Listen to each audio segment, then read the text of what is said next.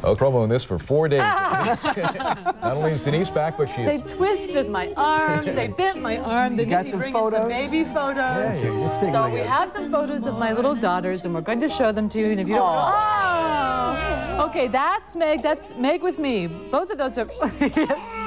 They don't sound like that. They sound like, wah. This is a live mic. That's Meg on the left. That's Meg on the right. We got a lot of Meg here in the beginning. And hopefully we'll move on to Jo. Oh, there's Jo.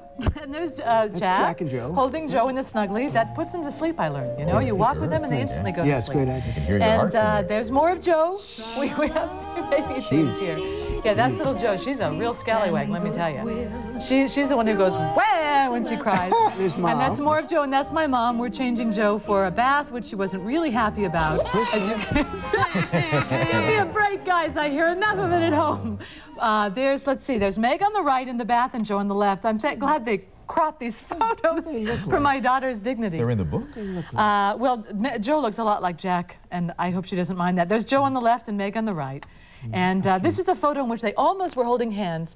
They had their hands together. I ran and got the camera, and then they took their hands apart. Meg on the left, Jo on the right. Some people can't tell them apart. For me, it's no problem whatsoever. Meg's saying, who turned on the light?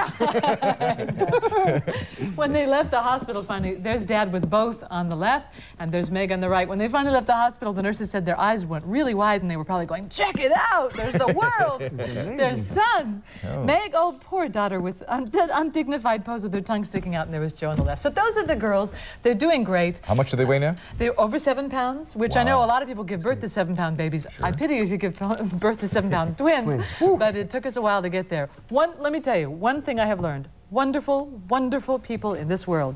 The doctors and the nurses at GBMC who lived with me for 2 months, day in and day out. You know how hard that is, living with me. No, I don't and know. they were so terrific. Viewers who have sent me cards and have been saying prayers for us and have sent us gifts, and I can't tell you. Neighbors who brought us dinner. A neighbor who I'd never met showed up and brought me dinner. People here who have been so supportive and wonderful. So, you know, it leaves you with a whole feeling that when something happens in your life, people sort of help you along. And wait till Meg and Jo grow up and see this tape. That's right. Yeah, see when all they grow up, I know. See all the that is how videotape. they sound. Isn't it funny? Babies do sound sort of like, wah. This is a live mic. This is live mic at Mockingbird Hill. You'll make me cry. I want to think in. right now they're happy and sleeping and calm. And I can't forget Christina and Edna, the wonderful people who helped me take care of them, because let me tell you, 2 is a handful. It's a lot. It's a lot. It really is. I mean, at the risk of offending women who have 1 baby out there, 1 would be a breeze, I think. It's a lot of work. A lot of work. But it's all worth it, Denise. Is that right, Bob? You keep telling me that every single day when I come in here with my eyes open. All right, open. let's take a look at the weather. Weather, I forgot. We got the weather to talk about. We have a week's worth of weather. We have a little bit of a